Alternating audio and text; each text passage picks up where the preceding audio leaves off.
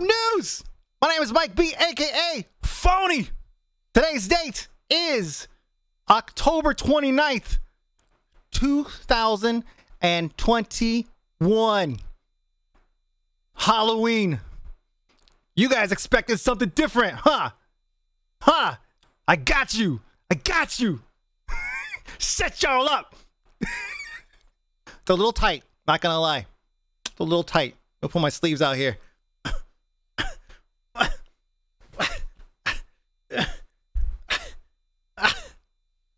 Fuck. My arms are just so big. Jeez. Okay. All right. Welcome, everybody. Today, we've got a whole bunch of shit lined up for us. All of your frames? Are your frames fucked? Oh, God. Whew, it's really hot in this thing. Like, really, really, really hot in this thing. Okay. So, today we have a whole bunch of shit lined up. Lots. Lots of shit lined up. Wow, it's really loud in here. Engage the fan, something more comfortable. That's exactly what this is. I have categories now for my news. There's like Twitch and Blizzard and all the common offenders lined up. We got them all today. So, first things first. Category graphics. I know, I did like a Blizzard thing. Blizzard news. Oh God, that's when you know it's bad. We gotta make a lower third or something for it. You're wearing fucking felt, of course. Don't tell me what it's made of. Tell me it's cotton, like really dense cotton.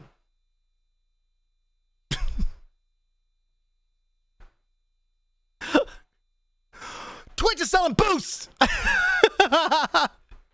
Twitch is selling advertising. We talked about this, I believe, last episode. Tell a little about them doing this. They say they were going to, just a real quick recap. They are planning on, or were planning on, releasing a function that allowed people to pay real money to advance placement of a streamer's stream in the feeds, right? It's whether it be to get a top page or get like higher or whatever, higher up in the search or the category or whatever. They basically are trying to come up with a system that allows you, the viewer, to pay money to boost a stream. Now, the streamer doesn't get any of this money, okay? So you're paying the advertising fees for placement, basically is what it is, right? I mean, to get featured on the front page, it costs a lot of money, right? Unless Twitch chooses you, or they have some system together that would actually organically promote your stream to people who may find it relevant, you know, maybe, right? But no, easier to just make you guys pay for it. They know there's a couple whales out there, shell some money that the streamer won't see. Now, there's two different tests going on right now, because at first they said they're going to postpone it to November. We thought, that's it, it's dead. It's never coming back, right? Because there's such huge backlash from everybody saying this is a bad idea. This is a bad idea.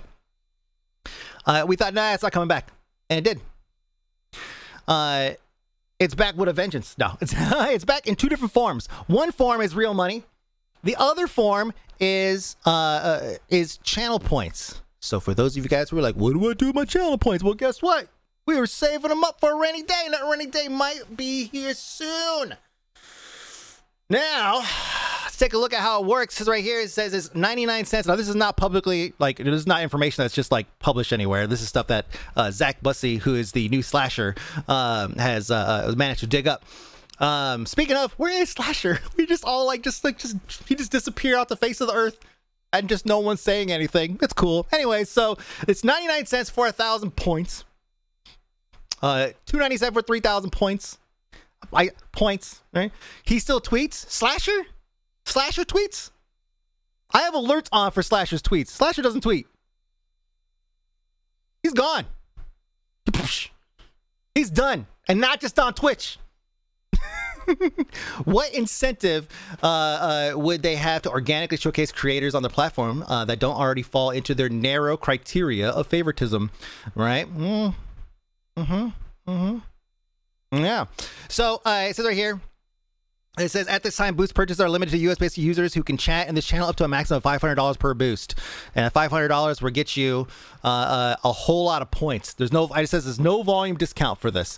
Now, he also found out, it's like, yeah, it's allegedly 100-ish streamers that are in it. And it says that streamers can pay for the boost themselves. So bigger streamers will have the option to pay for it, you know, and boost themselves up to a maximum of $500. Now, $500 is nothing to a lot of big streamers. This ain't shit, right? Pay to win. I know. How did somebody in the game space like not see this as a pay to win format? Lots of Twitch people talking about jumping to YouTube, which is okay, but it kind of sucks. The format isn't very stream friendly there. Well, we'll talk about that in a little bit. Red, thank you so much. Excuse me. And so yeah, they're going the boost route to try to get people placement. We talked about it, I believe, a couple weeks ago. I think we did. In my head, we had a conversation about it, so I'm pretty sure we did. If not, just read my mind. It is a very complex system to take money from somebody and advance placement within a featured listings a column, wherever that might be. And also, is there some kind of separation or something? Like, all this is very, very fresh still. We may not see any of this stuff actually make it to live until easily next year. So, you know, looking at this, like, there's a lot of things that can change. Now, the feedback for it from the Twitterverse, you know, basically like people that I, you know, like people who streamers or people I've worked with in the past, like they're all pretty much against it, right? And so we see here, this is the creator and stream features, and you can go to the category here. This is on user for twitch.uservoice. You go down and you can look at some of the different categories and go and see what kind of ideas they have there. So boosted stream is one of the more popular ones, probably because it's new and it's kind of controversial. And there's lots and lots of people that have, you know, comments to make about some of this stuff, about how better to implement it and all that. And you can vote on each individual one. We've actually gone through here as a stream, as a news, and upvoted a couple things in the past, I think. Like, I don't remember what it was, but we jumped on something a long time ago. By the way, Twitch Research Group has had no opportunity for feedback on this feature. But we've seen, like, I mean, like I said, like, these are not like, it's not like small streamers talking shit. Like, it's like Admiral Baru. Red, your favorite. Actual garbage pay to win that doesn't even support the streamer financially. Please remove this. Like, this is the general consensus. The general consensus is in line with this right here. People are upset because the money doesn't go to the streamer, and and it's a pay to win feature, you know? Like, we don't know enough about it yet, and they're being deliberately like secretive about a lot of this. They're just talking about, you know, just the general outlines of, like, here's what you could do, here's what you could spend, and that's it.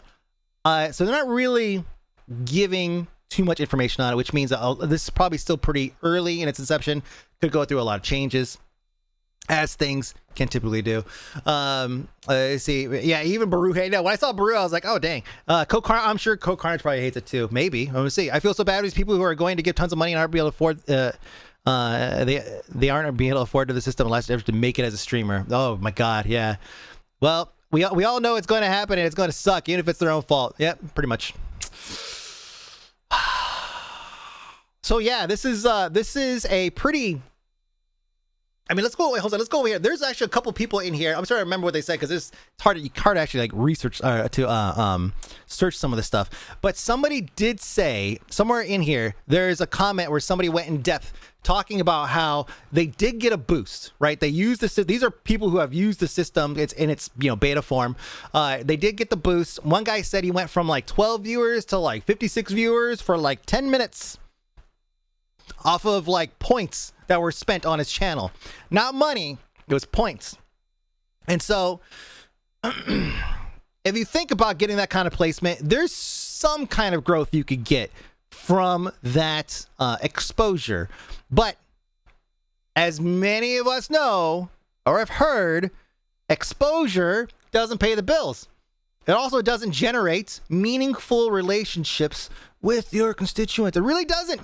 It really doesn't. People just see the stream, they go click on it, and then if they hang out, they're great, but then they end up leaving. You don't really get a huge return on that, especially if it's just a quick burst, right? You're on the front page, boom, you got people coming in. take a glance, and then they leave. The real way to make progress in streaming is to like network with people, right? Look at all these streamers, like especially the bigger streamers who all network together. They're not like going solo. They're not single player the whole like Twitch experience. They're communicating and networking with people, making videos and all that stuff. And so that's how they end up sharing some of that demographic, that fan demographic, and they generate meaningful relationships that way. So this doesn't feel like it's going to be very conducive to creating, you know, meaningful connections within the Twitch verse. And it just feels like they're just trying to make some extra money. But how much money could that possibly really be? Like in the grand scheme of things, it's not like Twitch makes any actual money. It's been operating at a deficit forever, right? That's all we understand, all right? So, like, what are we really getting out of this except for a ton of, like, really negative press? Top 100 makes top 100 make groups like OTK. For me, I see this stream, I click on it and get an ad, decide to go somewhere else. Yeah, Twitch streamers are the local indie bands of the internet now.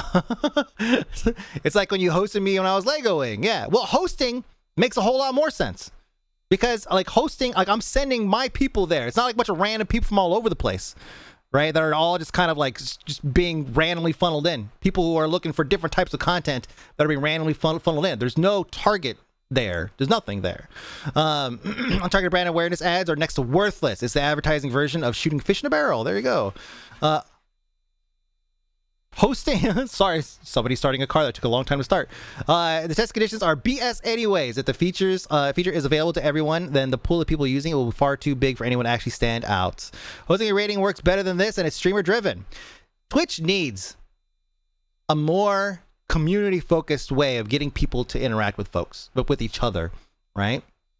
Whether it be through means of like they have the Teams thing, they have you know, they have clips that kind of get shared, and then like clips is probably their most network friendly feature, because you have a clip and then somebody else watches it and then comments on it.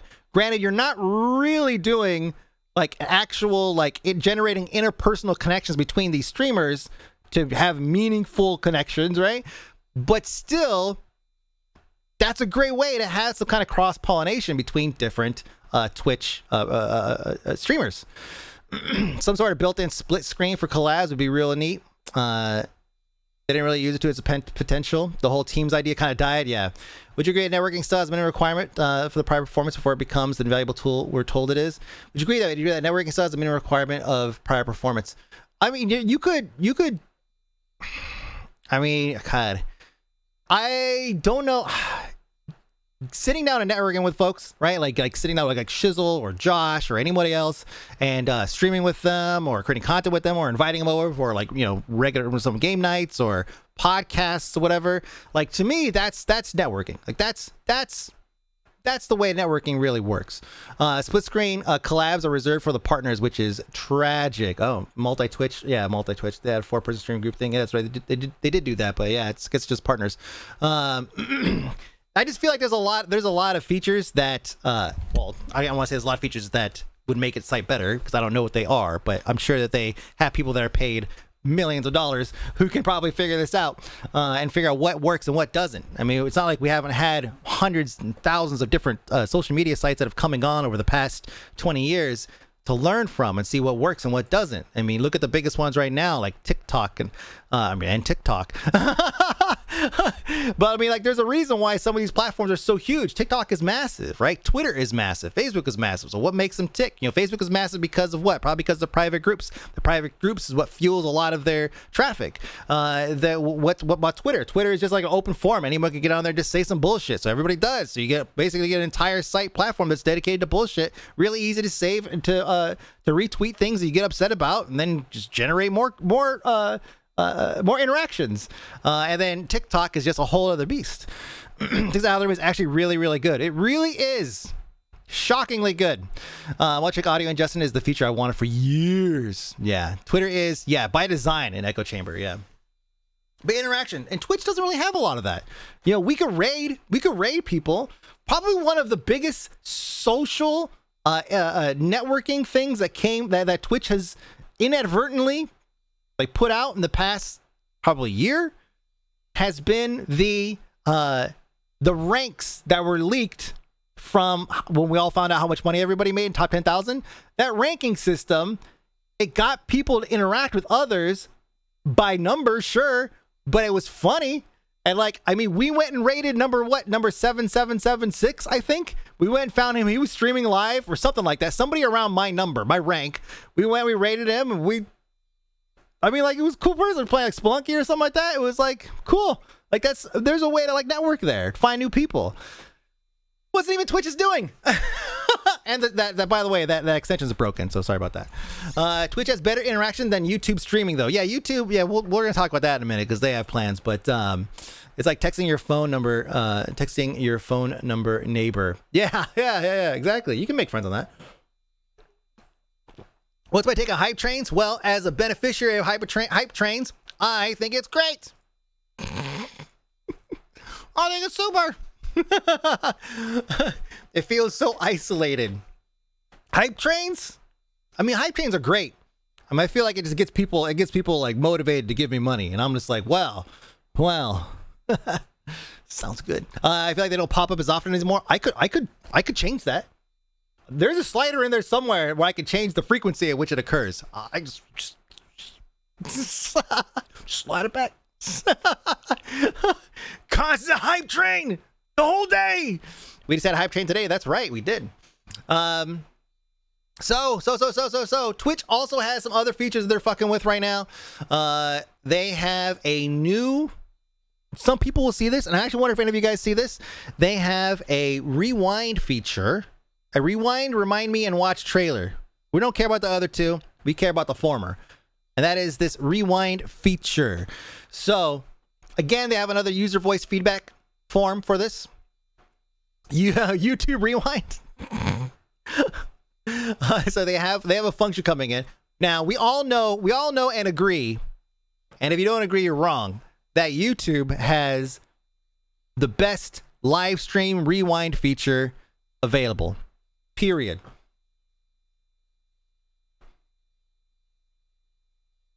All right. So that's a pretty tall order. It basically comes down to just do what they're doing. That's what it should be. Just do what they're doing. Like, there's no point in trying to take a feature and trying to make it better if it works so fucking well. That should be your baseline. So here's a comment left by somebody who has access to the feature, and I'll read it. It says, I click on rewind 2 minutes, which is, I guess, a button to rewind for 2 minutes worth, right? And then the VOD loads in. And as we know, VODs and Twitch never work great. Long load time. Then the VOD plays the past 2+ minutes. Now, after those 2 minutes are played, it just jumps back to the live player and doesn't continue where I left the stream. So watching the past 2 minutes makes me miss 2 minutes of the live stream I can't watch. Only if I press the feature button again. So clicking on the rewind button is just a link to the VOD right now. That's all it is. And then if you watch it, you end up fucking missing out on whatever's live. Oh, man. So, just, Twitch, please, just take it from the guy wearing the whoopee cushion, okay? That's the kid. I had to cut the corners on this thing just so I could fit my fat ass in here. It's Declan size. Just do what YouTube's doing. No one's going to be mad. No one's going to say, oh, you're doing what Twitch is doing or what YouTube's doing. I mean, people will say that, but fuck those guys, all right? Because YouTube's doing it right. It sounds like some lazy engineering. Yeah. Someone was probably high-fived over that. Like, oh, man, that's such an easy way to implement that feature. Yeah, high five. Good job. It's literally just a new link, is zero new functionality. Yeah, that's all it is. It's hardly even a feature. But it says over the next month, some viewers may see up to 3 new buttons. So if any of you guys happen to see these buttons, please test it out yourself and let me know how it goes. You can say it in Discord or whatever. But yeah, this is something that we have long awaited. Now there is a concern. Jake and Bake, who is one of the original and biggest like IRL streamers, he says, can we have an option to disable this for safety purposes of IRL streams? So it says here, it says if you set your VODs to unpublished by default, the button won't show, which is true. But why would you sacrifice all of your VOD views when a feature like this should not really support? So we'll see how it gets implemented.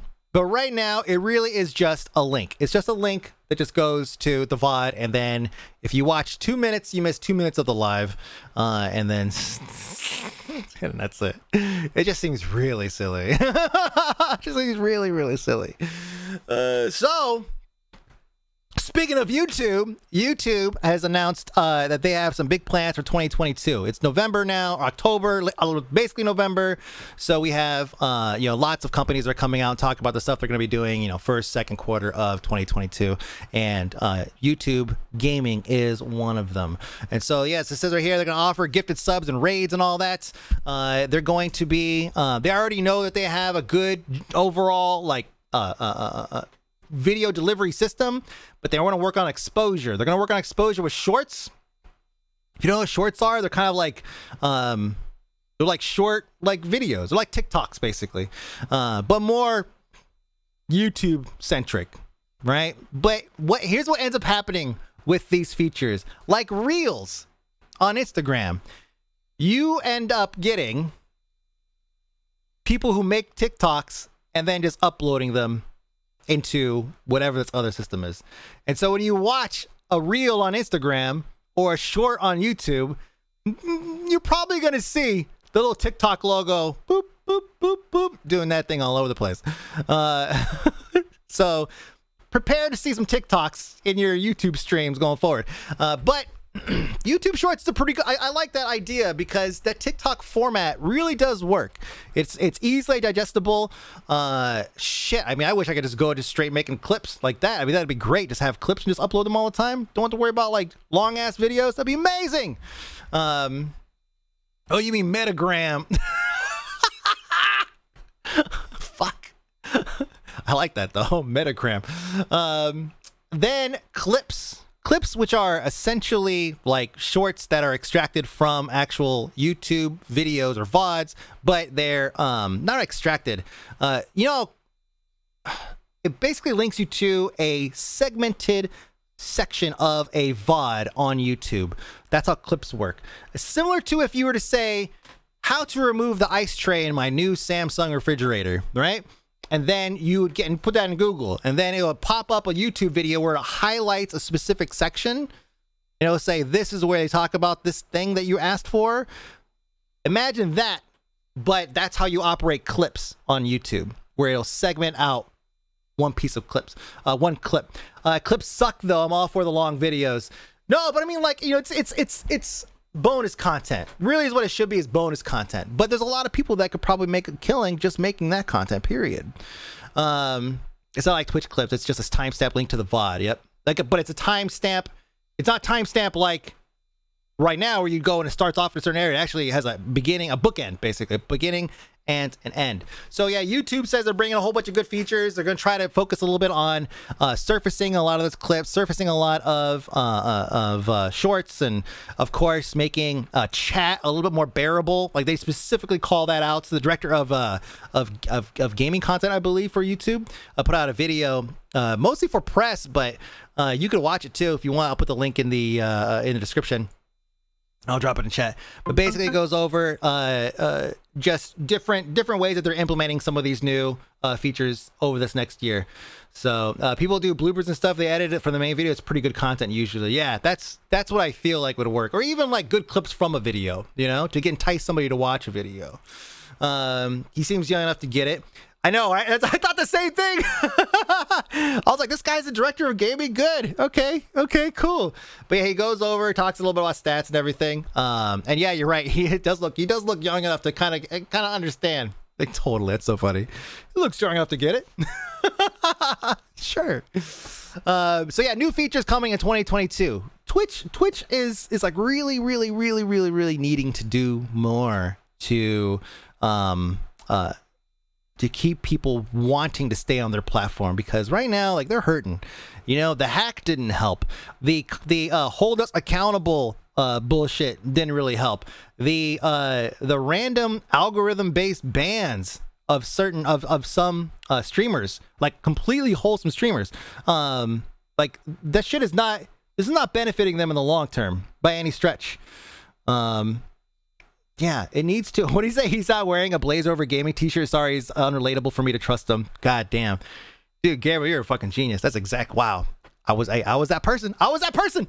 I was doing the same fucking thing. That's so funny. The fucking uniform. And blue jeans. Anyways, so, yeah, move on. Twitch needs the competition. They do. They need the competition. They need, yeah, they just need somebody to, I don't know, man. I mean, Tim the Tap Man left. Dr. Lupo left. Dr. Lupo was supposed to be like the face of Twitch for a minute there last year, and then that didn't work out. Ended up going to YouTube full time, and YouTube keeps putting in all these features that, like, are, you know, they're enticing in the long term. It'd be nice for me as a streamer. It'd be nice if I was on like 3 different platforms. If I could just have everything on fucking YouTube, I'd be pretty happy with that, right? But it's not the way it is. T90, the biggest AoE streamer, left. That's right. He did last week or 2 weeks ago or something like that, right? Yeah. You're the one I know that from, because I don't know anybody else that watches AoE content. But thank you.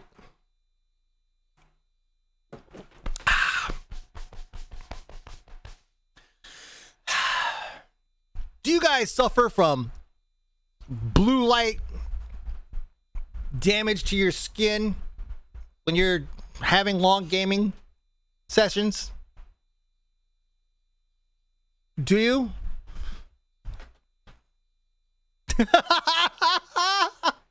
Oh God. Oh jeez. What?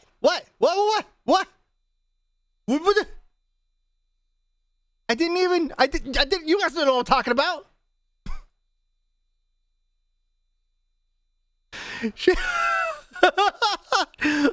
Let me introduce you to some topical solution that'll take care of that for you. Called Reflect.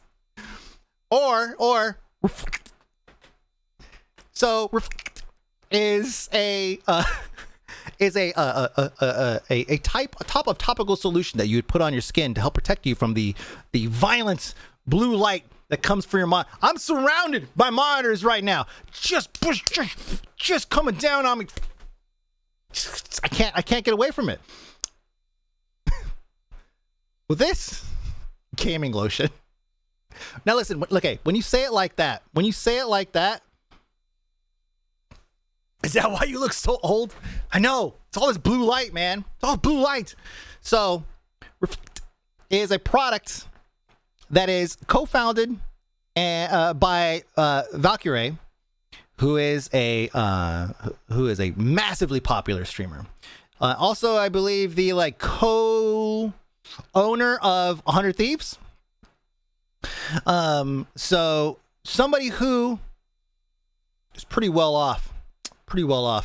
And you would think would probably have their shit together in terms of like I hate saying doing their own research, but you know, doing some research on stuff. So this company behind Reflect, this topical solution, reached out to Valkyrie, and they've been working on this product. They showed her these metrics they came up with, these studies they did, all of this stuff. This is groundbreaking shit. Did you know that this blue light was so violent? Did you know?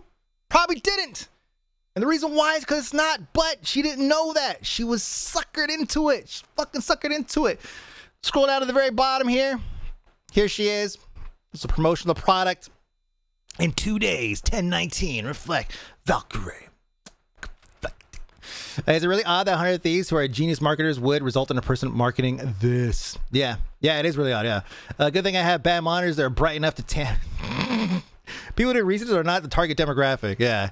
So, my heart is beating so... Oh, this tweet is still... Okay, I'll just say, most of the tweets have been deleted because once this was actually released, it got a huge amount of backlash because people were like, well, hold on a second. that's not really a thing. Like, it's not really something you have to necessarily worry about. Is there blue light coming out of your monitors? Sure, yeah. Are they gonna damage your skin and give you skin cancer? No. Are they gonna hurt your eyes? Hey, yeah, probably. But we already have gunners and lots of other yellow lenses that help us with that. Also, there's like built-in features, like eye comfort features in like every monitor and Windows and Mac OS. No one cares. But it's basically on everything. So we've pretty much solved that problem with the eyes. We need to find something else to get really concerned about. And so this is the angle they're going with. You could see, actually, I don't know. Was my mom's a nurse and is kind of questioning this when I told her I wanted it. Where does it say blue light? Is that bad? How does this work? Just looking for evidence to show my mom so I can save your money and buy something more useful. If we go to the actual website, I thought we'd find some information there.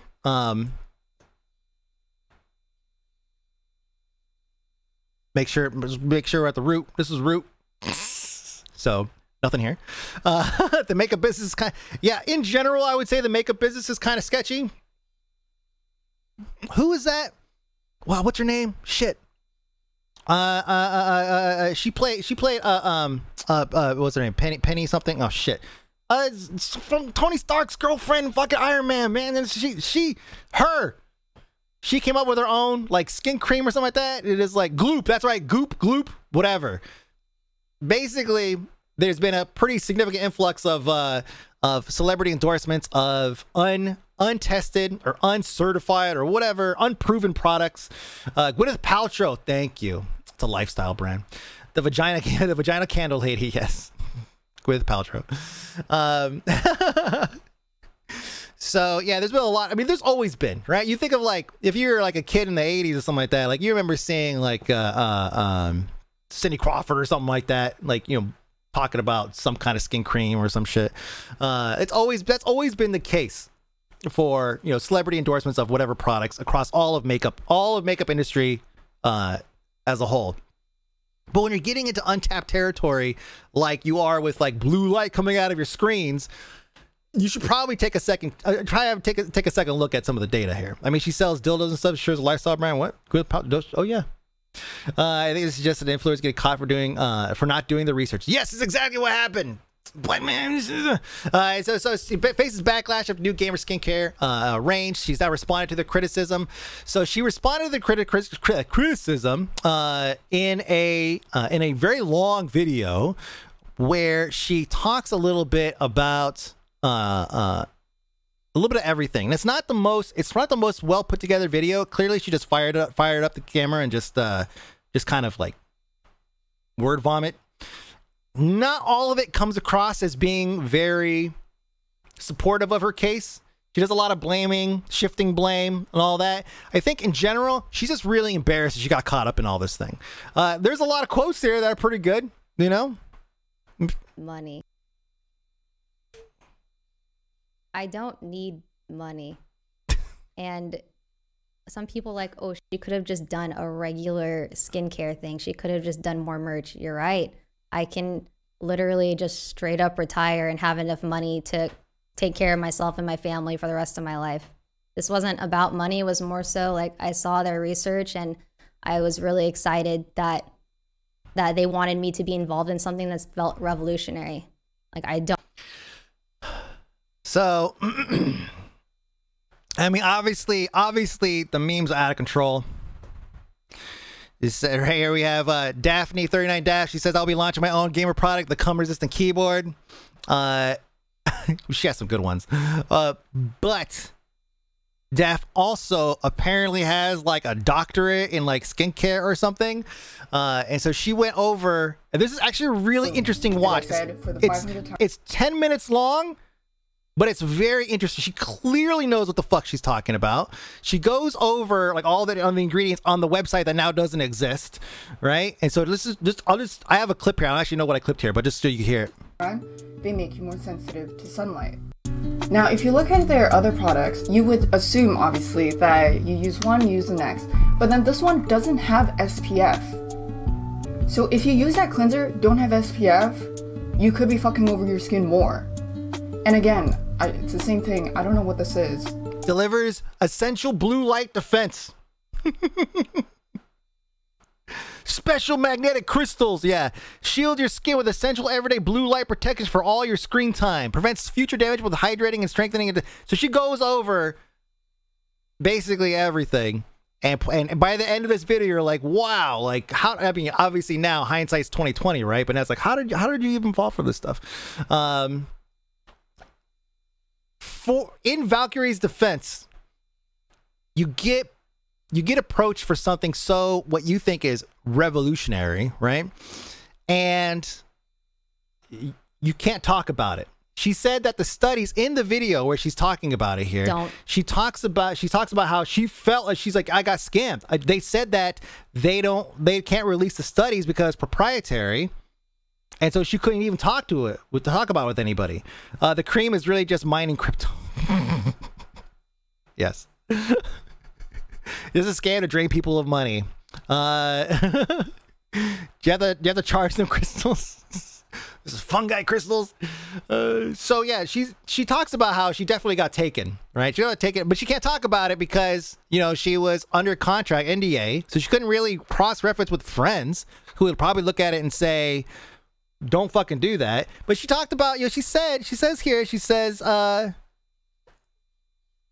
single one of my friends or anyone that I know on the internet asked me, hey Ray, what happened to the website? Why is there no information on the site? Not a single person.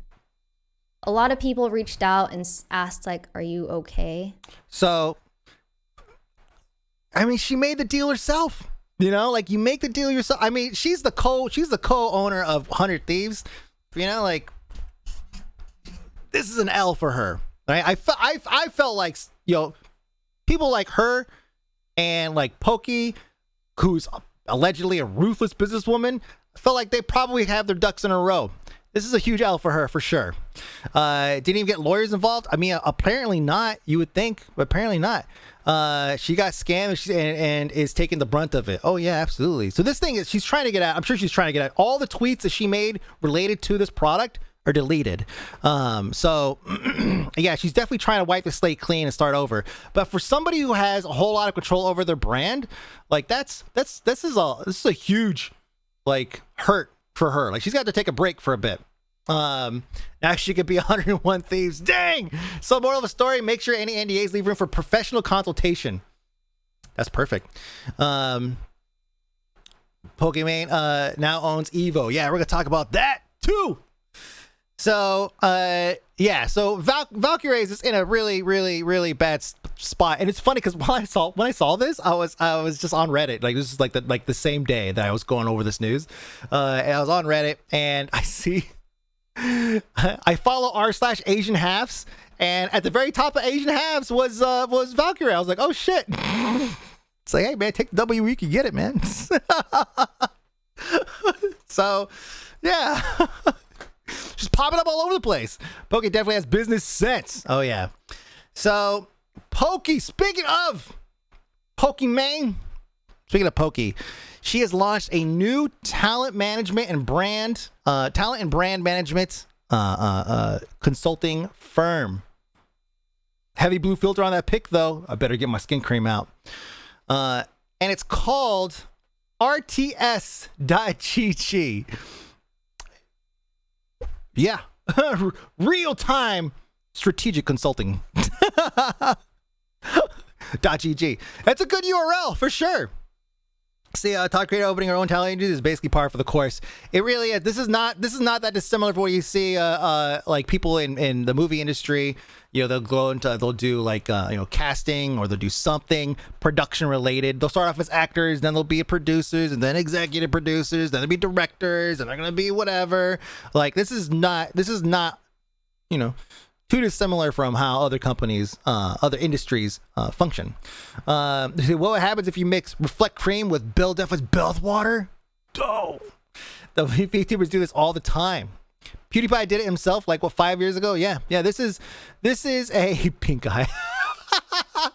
Yeah, this is a pretty common trajectory for most most content creators. They go this route. They start helping managing other people. I mean, Josh and I talked about doing this fucking years ago. We talked about, I think right after I left Zam, we were talking about doing something like this. Now this is the scale of this is so much bigger than what Josh and I were talking about doing. Okay, like this is huge. She has, I mean, down here we look at the bottom of the team. And there's a number of people here.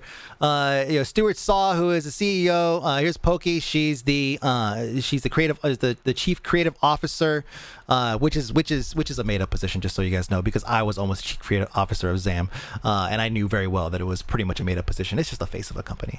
But Kim Fan. I mean, these are familiar faces. Sue Lee Smix. If you watch any StarCraft in the past 10 years, you're probably familiar with Smix. She's hosted tons. I see some ex-Blizz people on there. Maybe there might be a few that roll up there with chief experience officer. Yeah, exactly. Yeah. It's not, I mean, I'm not trying to downplay her involvement with this, but she's definitely a face of the company, especially if you look at the original company roots here, which is when Sony Interactive acquired and New Season Adventure RTS jointly acquired Evo. So in this write-up, there's no mention of Poki anywhere in here. Now I don't know when she came on board to be part of this, this venture, but everything here just talks about the company and the founder, the CEO, Stuart Saw. So I feel like they probably brought Poki in, which is smart, to bring her in as the face to help basically generate some buzz, and it did. It generated a ton of buzz. I mean, Poki is one of the biggest, most recognizable faces of streaming. If you go to Streamlabs, one of the largest sites to do. Hold on a second. Okay, cool. Like her face is right there. This is Streamlabs is one of the biggest sites to anybody that's streaming.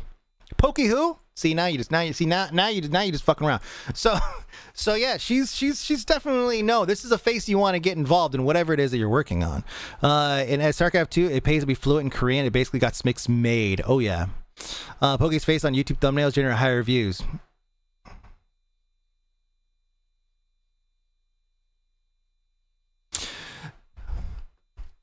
What's her number though? Oh yeah, what is her number? What is her number? So yeah, this is yeah, so having her face involved is definitely worth it. Now this also like kind of makes her co-owner of Evo. Now Evo has changed over the years. Evo is it's a fighting championship, right? It's all about the FGC fighting game community. It used to be, smaller, grassroots type. They held it in Vegas every year, kind of thing. There was some controversy that occurred. I don't know the details of it, but what I read seems like something I probably should read more about before I talk about it. So I'm not going to talk about it. We'll just say some controversy.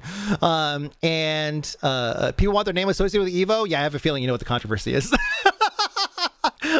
I'm not totally familiar though. So what ended up happening was the brand ended up falling apart, and so Sony picked it up. All right, or Sony and RTS picked it up. So now Poki has somehow managed to land herself in as a joint founder of or joint owner or whatever of Evo. Now I don't know what the future of Evo looks like, because Evo Online, from what I've read, did not really go across very well, and it was the first time they did anything online, but they did it at the same time everybody else was doing online stuff last year. Had quite the controversy last year. Yeah, exactly. So we'll have to wait and see how this develops. But for the most part, it seems like, this is typical trajectory for a content creator. Good. Get her out there. Get some people. I mean, shit, if they could get brand deals for streamers like me, like people who are at my level right now, I think that'd be great. That'd be great. Help the mid and smaller streamers get started. The only way we're going to know if this actually works, if this new venture she's starting on is actually going to have any kind of fruition, is probably a year down the line, when we have people coming out and saying, I joined, Poki's RTS management firm or whatever, and this happened, whether it's good or bad. That's the only time we're really going to know. The proof is in the pudding. Someone's got to get in there, take the bullet, and see how it benefits them. But We'll have to wait and see. I have faith. I have faith that historically these things never really work out the way you really want them to. It's because what happens is people go to these companies and they think the company's going to do all the work for them, and so they sign up for all this stuff. They don't do any of the work themselves, and then in the end they're like, well, they didn't make me as popular as PewDiePie. They didn't make me as popular as XQC. It's like, well, you didn't put in the work, or maybe you just weren't that likable. You didn't get that Alienware deal? Did you see the chair they sent to all their people? No. Did you see my chair? I got a new chair. I'm good. Boy, it's all mesh. So my butt can breathe. I would be dying right now if I didn't have this chair, actually. Also pretty good. It's like nice and soft. Oh, man, not soft. Meshy, right? What is mesh? What, like a hammock? It's like a hammock for my ass crack. It's really cool. Anyways, speaking of talent acquisition, Blizzard's cleaning house. At least that's what we think. We don't have any names or anything. But 20 people allegedly have been let go, and 20 plus more are facing disciplinary action. Why is she not one of them? I know. Why isn't she not one of them? This is like a fucking torture, sympathize, all this shit, man. Well. Maybe she's the last one to go. She's gotta clean up her mess, and then she'll be the last one. No, it's not gonna happen. It's not gonna happen. Good things don't happen to bad things. Bad things don't happen to bad people. That's what it is. Yeah. We know a few. I don't want to say any names or anything because there's a reason why they don't release those names. It's so they can get jobs somewhere else and nobody will be the wiser. It's like cops, right? So we know that there's a good handful of people that are being fired over this. There's other changes that are coming down over the past month or so. We've seen, any kind of like remote innuendo that's happening in World of Warcraft is removed from like quest lines to player names to item names to whatever. That stuff's all being removed. McCree had his name changed because Jesse McCree was somebody who was a real person, and they were called out as being an offender in this lawsuit against Blizzard. But they added a cat. Oh yeah. Well, one was that cowboy in Overwatch. Yeah, there you go. So they're changing the name to Cole Cassidy, and it says right here, it says the first thing a renegade loses is their name, and this one gave up his long ago. Running from his past meant running from himself. And each passing year only widened the divide between who he had been and what he had become. But in every cowboy's life, there comes a time when he has to stop and make a stand. To make this new Overwatch better, to make things right, he had to be honest with himself and his team and himself. The cowboy, rode in the sunset, and Cole Cassidy faced the world at dawn. Please don't try to sound Southern. Is that Southern? I'm just like making squeaky voices. Is that what Southern people sound like? So, yeah. They changed his name. So McCree's no longer McCree. It's Cole Cassidy. Twitterverse calling him out as usual. As usual. Johnny Sins would have been a better name. No, you did not. Let's see. Probably one of my favorite takes. If you play Overwatch, still McCree is my favorite. Oh, I'm so sorry, McCree. It's Cole. What? My real name is Cole Cassidy. No one's gonna get this unless you watch Tangled. The best Disney movie. The best Disney animated movie. None of y'all watch this shit. Y'all gotta get cultured. Get cultured. Fuck. Anyways, so Cole Cassidy, 20 people being let go. Bobby K taking away his own pay with money he'll never see.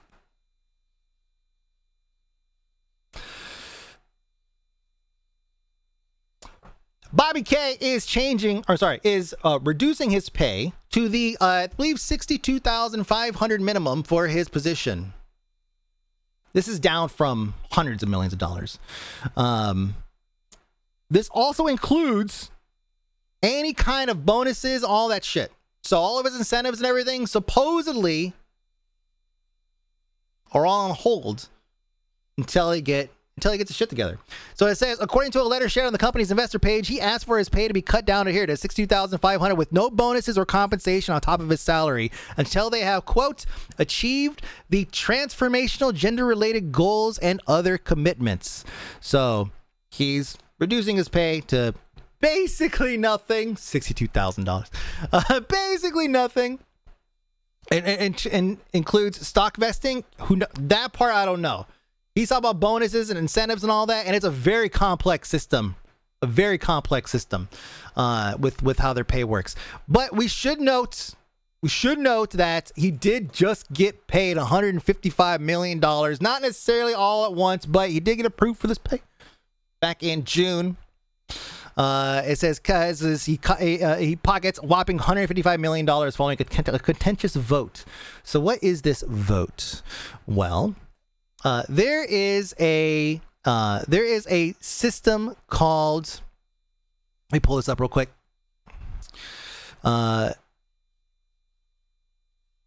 Pay to what was it called? Basically, the shareholders vote to lock in the pay of certain C-level associates, right? And in general, the vote is usually pretty overwhelmingly one-sided. You know, it's like people are either going to agree that he gets paid this much or disagree that he shouldn't get paid this much. And in this case, the vote for him to get paid this exuberant amount of money, this insane amount of money, we've talked about several times on the show, was 54% of shareholders. Now at the bottom here, CTW, which is an entity that's basically working to influence some of these shareholders to vote against his pay because his pay is fucking stupid, right?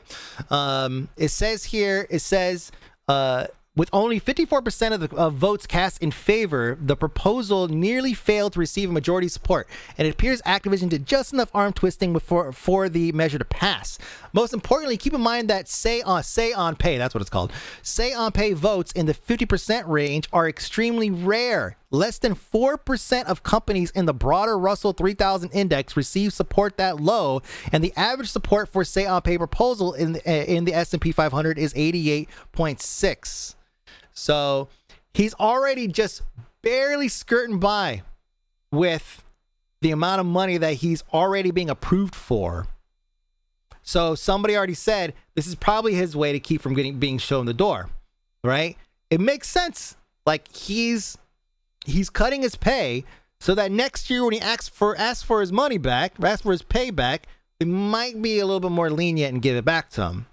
But when you're operating where like almost 50%, half of your shareholders are voting against you getting paid some stupid amount, that's problematic. Like we already know his pay is problematic in the hundreds of millions from different sources. Like we already know that's an element of a much bigger picture and a problem with capitalism, with just I want to say America, just in the world in general, we'll say. And to have that kind of discrepancies, is he barely getting by? Is he 2,000 a year? Nah, he saw the writing on the wall and jumped first. That's right. Absolutely. So yeah, he jumped on it. So he's not really worried about. So right now, he's not worried about money. Definitely not. Don't forget that Jeff Bezos' salary is only $87,000, and it has been for decades. Salary doesn't mean shit. If King ever stops being a moneymaker for them, he's done. Yeah. I mean, this is like Blizzard's problems are not over. They're not going to solve this just by cutting his pay or putting out some nice press releases about some nice things they're doing for their employees, or having a few employees at gunpoint come out and say, I really enjoy working at Blizzard. It's been lots of fun, and they've made lots of changes to make me feel better about myself or whatever, right? That's coming. All that's coming. But on November 2nd, which is next Tuesday, there's going to be an investor call. And from that point, we'll probably hear a little bit more about what their plans are, what their reaction is to what's happening, right? With all this stuff that's happening. And we get a lot of good information. So November 2nd, Tuesday. Yeah, Tuesday. If I could get on early enough, I'll try to hop on and stream it or something like that, or at least record it. But that's something that we should definitely cover and talk about. We did it before with the earnings call a couple years ago. This is probably going to be one of the more interesting ones to happen in recent years. We know for a fact that a lot of people have been bailing on World of Warcraft just within this community, right? You could blame it on Final Fantasy 14, you could blame it on New World, whatever. The numbers for WoW have like tanked, absolutely tanked. Cookie clicker, yeah, cookie clicker keeps pushing them down the ranks, man. They're probably just having all the new IPs on Activision proper and slowly grandfather the Blizzard name. Probably. No, that's good. That's a good point to make. Yeah, those game numbers are in the dumpster for sure. Yeah, so we'll see. We'll see what they disclose. We know that they don't talk about actual subscriber count. We don't talk about actual subscriber numbers. So we'll have to wait, and we'll probably get just a real generalized look at like what their earnings are, a generalized look at like what their monthly active users are. They stopped using subscribers, they go monthly active users. So we'll be able to compare those numbers and see what where they're at. And also we'll probably get some insight into, I know they're not gonna talk about pay or anything like that. It's more internal stuff. But we'll probably get a lot of insight into like some of the steps that they're taking to protect some of their marginalized communities that work with them. They're under like part of their ongoing efforts to reform Blizzard or rehabilitate Blizzard is to also fix the discrepancy between women and men inside of inside the workforce. Now, this is a slippery slope, right? You just can't let women have jobs. No, I'm kidding. No, it's a slippery slope because in California, we're pretty fucking liberal here, right? Gender doesn't really hold a whole lot of bearing on a lot of things. Okay, sure, there's a lot of areas that still do, but with like younger folks, gender doesn't really have a lot of weight to it. Okay, and clips. Gender doesn't really have a whole lot of weight to it. So when you have to come up with a plan that says we have to hire an equal number of blank gender and blank gender, you're kind of like how does that work when there's gonna be a fucking zillion kids, a zillion Zoomers growing up who don't have a gender? How does that fall into your plan? How does that work? I have no idea. This is a very nuanced discussion that I think Blizzard is they're gonna find a way to smooth this over, and then it'll be stuck again in the future when there's a whole nother set of kids, they're kids now, start working and they start looking at some of the workplace things like, well, hold on a second, this doesn't really support me. I'm a marginalized member of this company. And then shit starts happening. It goes down from there. Yeah, EEOC is not looking forward to those requirements. Oh, I'm sure. Yeah, equal employment opportunity has always been very focused on the genders, right? Because for the longest time, it's women were the ones who were always left behind when it comes to like tech jobs. And so, women and persons of color, right? And we see it all the time. We've always seen it, right? It's either old white dudes wearing gaming shirts and blazers or like Japanese dudes, right? there's just historically there hasn't been a lot. And so EEOC and other organizations are always fighting to try to bring a little bit more evenness to it. But how that works in a gender fluid future, I don't know. I'm sure they know it's coming. That's discriminatory right there. Make Azeroth great again is already a thing S-Fan does. They threatened to move to Texas. I know they fucking threatened to move to Texas. What? Oh God. Yeah, that'll solve your sexual harassment problem. Move to Texas. Get the fuck out. Can your team all identify as X this month to fix our numbers? No, but that's seriously, this is something that's gonna happen. This is actually, you guys know this, right? Like, this is really something that's gonna happen. Like, I understand that I live in a bubble. California is a very different place than a lot of the world, right? But what we do is we raise kids and then we ship them out to your state so they can fuck up your shit too and bring y'all into the 21st century. Okay? And so these kids, they don't recognize any genders, man. They don't. They get to the point where they're like, oh yeah, today I'm feeling like blank. Today I'm feeling like blank. And that's just how they operate. And because all the kids are in on it, it's the hip thing. And what happens is those hip things end up becoming the norms.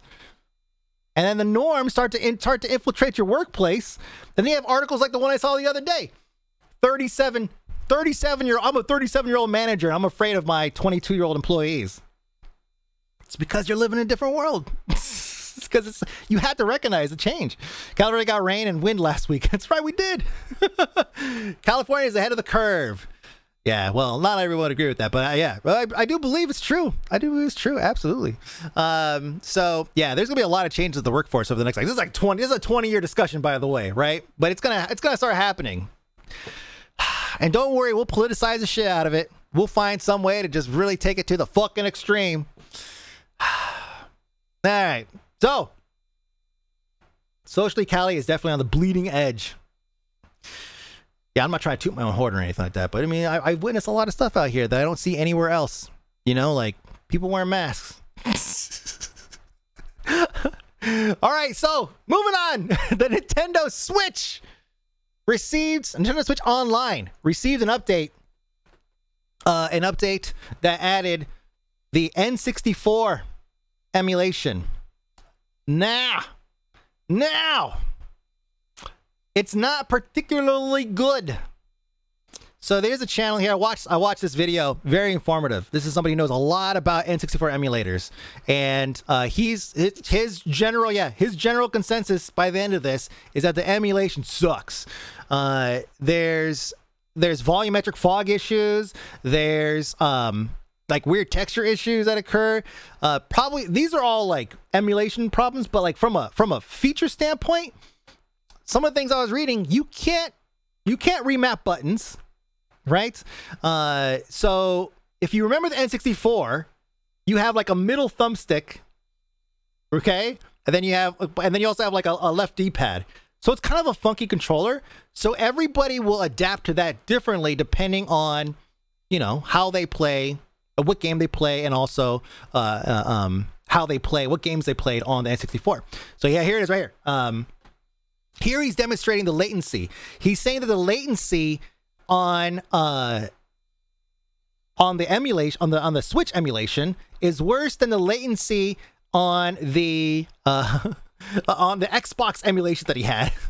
So here he has an Xbox, he's playing it, and he says this emulation is better. Also, not only can you not remap buttons, but you cannot save your progress. So if you think about a game like, Star Fox, you could probably play all that in a single sitting, couple hours, right? But if you think of like Mario Kart 64, like this is a lot of gameplay, and you can't save because there's no recognized memory pack or expansion pack, whatever. They're trying really hard to sell the terrible retro controller, just like with the Smash GC controllers. The hardware isn't as good as the original as well. Yeah, that's why it's why anybody that emulates a lot of games has a $20 USB N64 controller. Yep. How can you call something the expansion pack but not emulate the expansion pack? Yep. Ocarina of Time with no saves. Yeah. It has save states now though. Well, I don't know how. I know how their save states work with NES and SNES emulator because I have it on my Switch, but I have not tried it on here. But still, you know, having a regular save would be great, but whatever. Yeah, it has the same save state system. Yeah. But yeah, amongst other things, you know, he talks about the fog effects. Like, this is the fog effects correctly implemented here. You can see fog off in the distance. And then he switches over to the Switch. And then you can see that the fog is basically everywhere. So it doesn't really render it correctly. So one day Nintendo will offer an online service that isn't peer-to-peer. Yeah, and that's the other thing, too, is that their multiplayer is also very poorly implemented. It's just like, yeah, so it's not the experience that you wanted, for sure. Here's where he not necessarily demonstrates. It's not really good. There's a couple of instances here where you can see some frame locking, but overall, though, it's like really hard to pick up that there's any severe issues. But you can see at the bottom here, it says your connection is unstable. It keeps popping up. Your connection is unstable, so the audio may be interrupted. Here you can see a little bit more how the frame drops and the lagging and the latching and all that stuff is impacting actual gameplay. But yeah, there's only been like a group of developers creating proper 60 frame rates for like 15 years. When how long did it take to catch up? Yeah, exactly. So if you're paying for the service and you're looking for, you know, a high quality emulation on a Switch, it's just not there yet. It's just not there yet. You're better off just getting, just get an Xbox and just, or X, you know, whatever, and then putting an emulator on there. Or actually, I think you can homebrew it onto your Switch and probably get a better experience too. Just homebrew your own. Your own emulator into the Switch. Yeah, there you go. What Ainer said. See?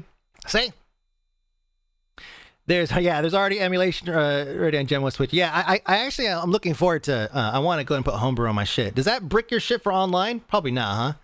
I know initially I was worried about it because they said that it could brick your online support for Switch. But Switch Gen is definitely showing its age. First party games like Mario Golf at FPS with local multiplayer. Yeah. Yep. On the HP Emu on the Wii was great. Yeah, was it really good on the Wii? Wait, also, yeah, I do have the Wii. Yeah, that's right. I have Mario Kart 64 and it plays fine. I forgot about that. Yeah, it sits on my desktop on the Wii in the Wii Shop menu or whatever. Yeah. Wow, it's been a long time since I played that. Homebrew the shit. Yeah, my Switch is now homebrew the shit. Like all the games. Of course. Plug in USB and done. So, some of you old timers probably remember a screen like this.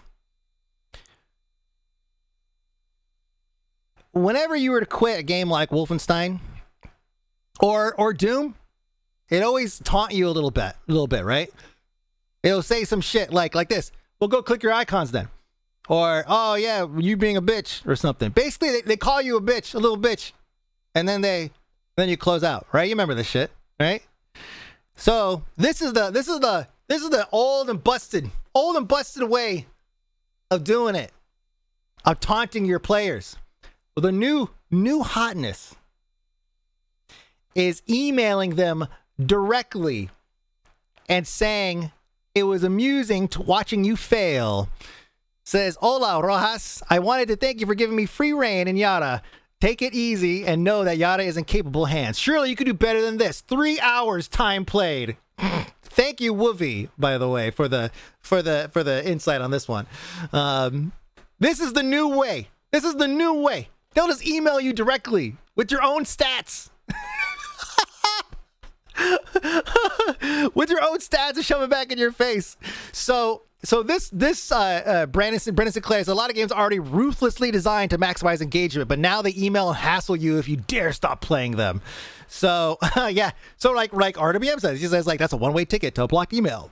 You can also unsubscribe, but like personally, oh yeah, unsubscribe if you don't like it. It's not really that big of a deal. I just thought that the parallel between this and the way we've always done in the past is hilarious, because this is not the only time. Like there's other game companies that'll reach out and they'll say, we're doing like a free-to-play games. Anybody who's ever played a free-to-play game, literally ever, you've got nonstop emails about how they miss you and how you should come back and how there's a bonus. Or how about anybody who's ever ordered any fucking weed delivery? You got texts out the ass all the time. Oh, Amused, we dropped off $30 into your account. Oh, you can refer a friend. Oh, here's $10 off your next pre-roll. Like, this is the way marketing works. I just love that they use your actual in-game stats against you. Surely you can do better than this. 3 hours time played. Blizzard still does it with WoW? Do they? Yeah, that's right. They used to show you your character. They used to send you Blizzard. I don't know if they do it now, but Blizzard used to send you an email, talk about how much they miss you and all that shit, right? And they would have like a armory screenshot of your image of your player. I think we covered it on a legendary issue actually, or episode. How funny. Moaning about having to deal with spam, but gets weed delivered. I'm not worried about it. Not me. I'm good. I get so much spam. I don't even. I see right through that shit. But yeah, I got those Blizzard emails long ago. How funny. It was on a legendary EP. That's so funny. Wow. Yep. They're still doing it. They're still doing it. It's just how they work, man. They got to find some way to get you to play the games. That's all. Lastly, we got some sad news. PAX South is no more. For the indefinite future. Indefinite. Not defined. So for a not defined amount of time, we're not going to have any more PAX South in San Antonio. This just came out today. It's right before the show. So it says when first PAX was held in 2004, we expected at most 100 locals to show up. Never in our wildest dreams would we anticipate more than 3,000 passionate fans to arrive, or for our one-time event to turn into a series held in 5 cities around the world. And so they go on to talk about how awesome it was to have it there. And then it says, faced with that reality, compounded by the impact of COVID-19, this PAX South hasn't expanded to some extent and has remained the same show that it was when we opened in 2015. And then it says they made a difficult decision of bringing PAX South to an end for the foreseeable future.